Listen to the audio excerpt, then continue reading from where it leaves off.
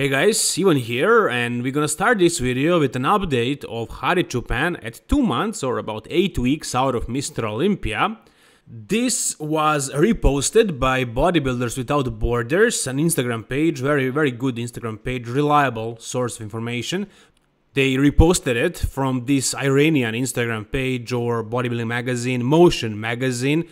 It's a good page as well, it has 250,000 followers, so I guess when they say this is 2 months out, we can believe it. Even though Hadi didn't post it, I'm pretty sure that's true. Though I did translate this on Google Translate and it didn't really say that exactly. This is what it says. Beautiful photo of Iranian Olympia champion. Dear Hadi will perform on the Olympia stage for about 2 more months. So the translation on Google Translate doesn't really say that this was taken at 2 months out of Mr. Olympia, only that Hadi is a great bodybuilder and that he's going to be competing in 2 months. That is true, but maybe Google Translate is not exactly accurate and the admin of this page knows somebody or he himself speaks Iranian, so he translated it better than Google can do, and it actually means that he's 2 months out. I don't know, I'm not sure, but they said it here, so I'm sharing the news with you guys, but I'm hoping this is true because he looks good here. I mean, this is how I would imagine him to look at 2 months out. He looks big, he looks pretty lean, he looks like he needs to just work on final details in these 2 months, and basically he's ready. He could be ready on the stage in a week or two basically, but these guys, they take a longer time to prep, you know, they are probably in a little bit, in a tiny small deficit, and they work their way slowly to be ready to compete at the Mr. Olympia stage. So Hadi right here looks big, he looks conditioned. That side leg still looks a little bit smaller. I would prefer to see bigger hamstrings, though his arms look bigger. I'm assuming he had a nice arm workout to pump his arms up for this photo shoot, because yeah, his arms are a little bit weaker genetically, that's his weak body part, but overall he has all the size, he has the maturity, he has everything basically to even win the Mr. Olympia. I'm really curious what Nick Walker is gonna look like at this Arnold Classic, and then I would like to see him compared to Hadi, because both of these guys have this kind of squarish, blocky physique, and they are both known for maturity and grainy look. You know, they both have those deep cuts, deep separation, live muscle. So with that conditioning and with that kind of mass as well that they're carrying on their frames, it's gonna be a good mashup. I would love to see these two guys compared, and I don't know, I mean, you guys, look at Nick right here, and you tell me, how well will he do at the Arnold Classic at the Mr. Olympia? Because we still haven't seen him compared to the top guys. Can he win Arnold Classic? Can he win Mr. Olympia? He says he will do that, and honestly, I don't really have a lot of trouble believing that. I could be entirely wrong. He could be like top 10 at the Mr. Olympia. That would be pretty disappointing, but let's wait and see. Right now, Nick, right here in this photo, in this post that was posted a day ago, he says, at the moment I live for 7 and 8. What does that mean, 7 and 8? 7 weeks out of Arnold Classic and 9 weeks out of Mr. Olympia, and right now he looks insane. He looks better than he looked 7 weeks out of New York Pro. Look at the maturity that he's gaining like day after day. And every time you see this guy, he looks so much better. And you can only imagine what he's going to look like in a couple of years. If everything goes well for him, I could see him win the Mr. Olympia. Not the prettiest structure, shorter legs, blockier waist. There are some flaws, but everybody has flaws. Nobody's perfect. As far as muscular development and conditioning standpoint, he is perfect in that regard, for sure. The structure is the only thing that can hurt him, but I don't know. Right now he looks amazing, and we'll see him in 7 weeks at the Arnold Classic, and then in 9 weeks at the Mr. Olympia, and it's gonna be a very interesting mashup. Him versus Hadi, and him versus Big Ramy versus Bonac at the Arnold Classic, actually, versus Ian Valliere, their friends.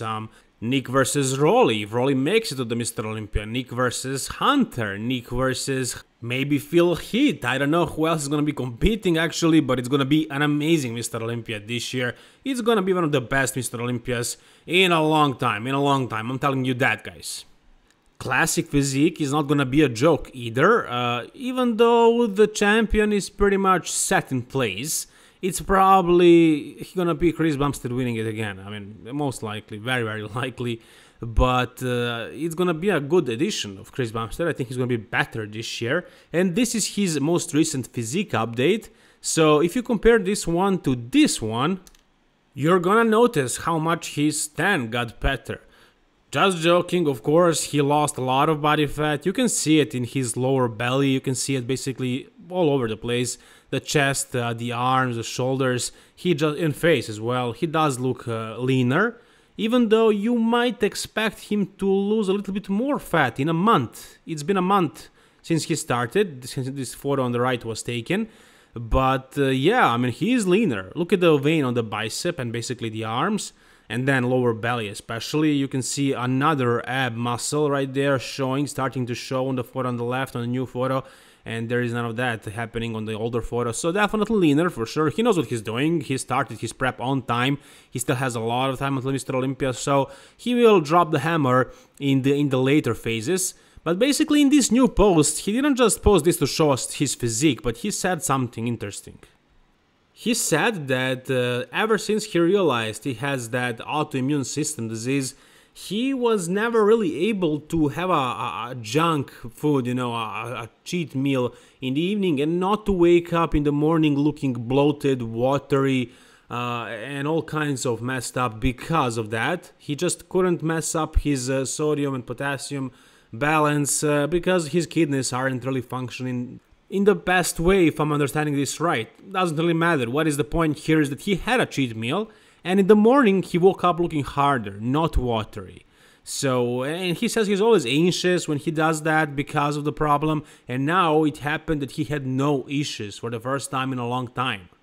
Why am I telling you this? I'm telling you this because there was that possibility that Chris is going to mess up his conditioning a couple of days before the Mr. Olympia, because you never know with that autoimmune system disease. It can flare up anytime, especially in those the most stressful days before this show. So now, knowing that he can handle a cheat meal and not have water retention, which hasn't happened in a long time, it probably makes him feel more comfortable, less anxious, and that is just an advantage, another advantage for Chris Bumstead. Hopefully everything will run smoothly and he will have no issues until Mr. Olympia, and we will see the best version of C-Bum ever. Guys, can somebody explain this to me? Why is Derek Lunsford this big 9 weeks out of Mr. Olympia? Is there really a chance that he can actually trim down and, fit into 212? Come on, he doesn't look like a 212 guy. He looks bigger than most open guys right now. Come on, guys, what the hell is this? Look at this density. Look at the lower legs, look at the glutes, look at the back and the shoulders and the arms. This guy is one of the biggest guys in the IBB right now, I mean, pound for pound. How the hell can he fit in 212? I don't get it. He looks bigger than Hadi Chupan right now. He didn't announce anything. I think he even talked about doing the 212. But I don't think so. I mean, he didn't. Look at this. Look at the mass. Wow.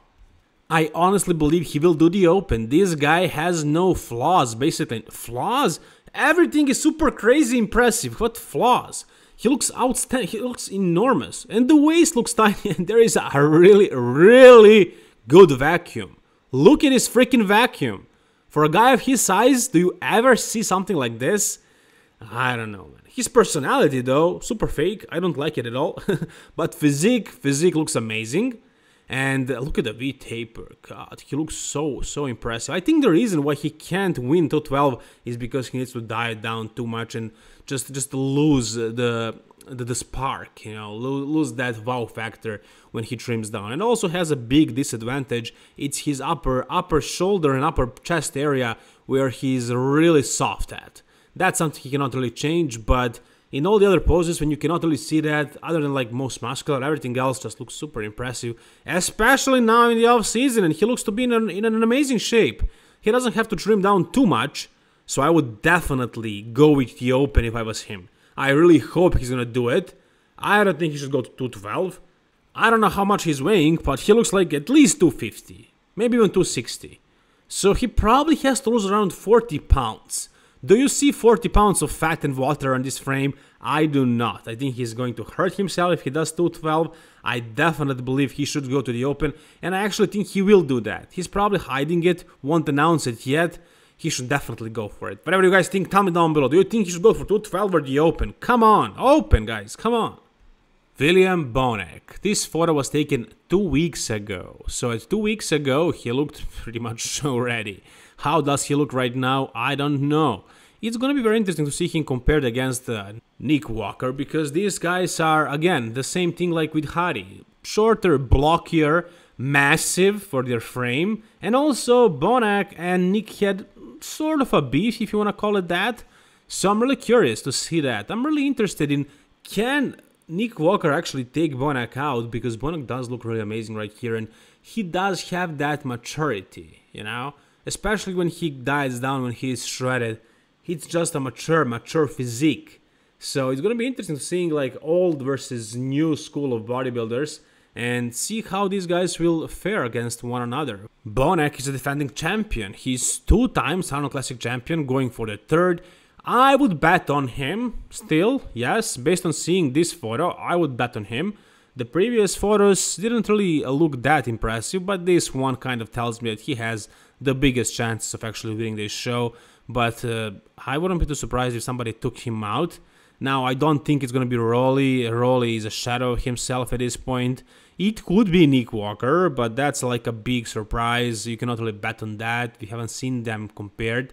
But anyways, William Bonac in this back double bicep here looks absolutely amazing. Really thick, really big. It seems like he got most of the size back. He kind of started fading the past couple of, let's say, years or couple of shows. But I am expecting him to be either worse at the Arnold Classic or better.